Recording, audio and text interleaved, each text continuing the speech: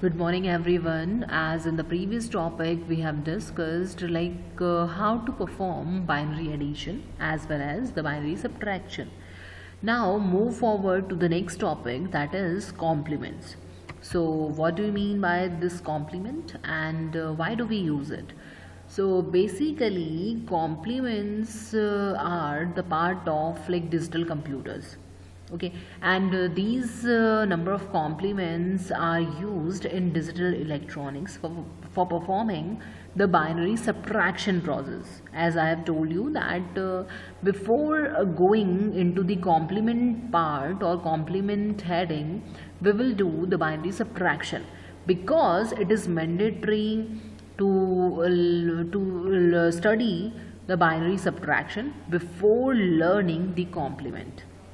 Okay, so basically in case of digital electronics there are two types of complements.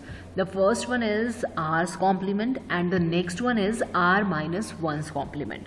So basically R's complement stands for radix complements and the R minus 1's complements is known as the diminished radix components. So basically in detail I'll tell you that how to process these complements and how many types of complements are there. Basically I think you have studied about 2's complement, 1's complement, 9's complement, 8's complement. So what are these and how to find it? So basically in today's video lecture I'll tell you about that what do you mean by complements, then what are some binary complements. So basically in today's video lecture we will discuss about binary complements. Okay, so let us move forward. We will discuss 1's complement as well as the 2's complement. So basically these 1's complement and 2's complement comes under binary complement. Just mention it, just remind it that 1's complement and 2's complement comes under binary complement. So we will discuss it today. So first of all, what do you mean by complement? So complement, as I have told you that complements are in digital electronics are used in digital computers in order to simplify the subtraction operation and for logical manipulation. So for each radix system, or you can say radix means R stands for radix, so it represents the base of number system. And there are two types of complements. If we talk about in digital computer, then we are having two types of complement. So if we are talking about binary complement, that means in case of binary complement, as we know that the base is 2, that means the R's complement is 2's complement and R minus 1's complement means 1's complement. Okay, so complement, the first type of complement is radix component, which is known as R's complement, and this radix complement is referred to as the R's complement, as I have mentioned in this table also. I think you are not having any kind of confusion within this.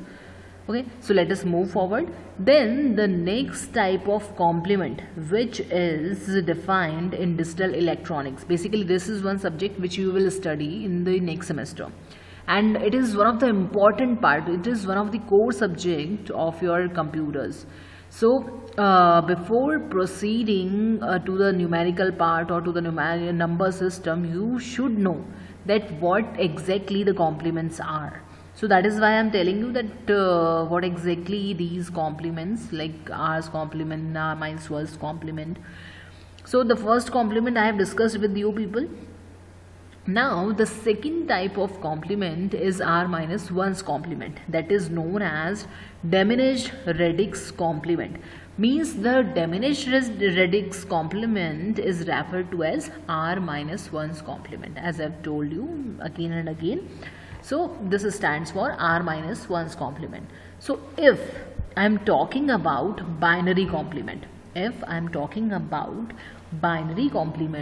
then in case of binary the base is 2. That means the radix complement will be 2's complement. because you are saying r's complement, that means it will be 2's complement, and the diminished radix component will be r minus 1's complement, that means 1's complement. Done? I think it is clear to everyone. Okay, so now move forward to the binary system complement. As I have saying again and again that binary system complement are having like two types of complements. The first one is 2's complement and the 1's complement. So as the binary system has base 2, so the two types of complements for the binary system are 2's complement as well as 1's complement. So just come to the next complement, that is 1's complement, because before going or before performing the 2's complement, I think this will be the simple process. Like first of all you just perform the 1's complement, then only you can get the like 2's complement. So basically this 1's complement of a binary number is another binary number which is obtained by toggling all the bits in it. Means what you have to do, for example you are having one binary number, that is 101. Okay, you are having one number, one binary number, that is 101. So you have to toggle these digits, means you have to reverse these digits. If 1 means 1 will be changed into 0 and the 0 digit will be changed into 1. So that is it which you have to do or which you have to perform in 1's complement. Okay, I think this is clear to everyone, like what you have to do in case of 1's complement. Okay, basically if you are having like one digit, that is 0, so you have to convert it into 1 and the 1 bit will be converted into 0. So that is it which you have to perform, and this is called as taking the complement, or it is known as 1's complement. Done? So let us take one example of 1's complement, like how to perform this 1's complement. So I'm just showing you one example of it.